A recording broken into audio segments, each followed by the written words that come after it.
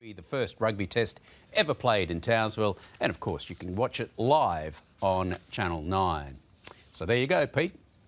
You got one more, mate. Will I do it? Yeah, do it. You've still got to talk. Everyone said they wanted to save some time. So I know, keep reading. Matilda's coach, Tony Gustafsson, has blasted the lack of energy and passion his players showed in their shock loss to Ireland.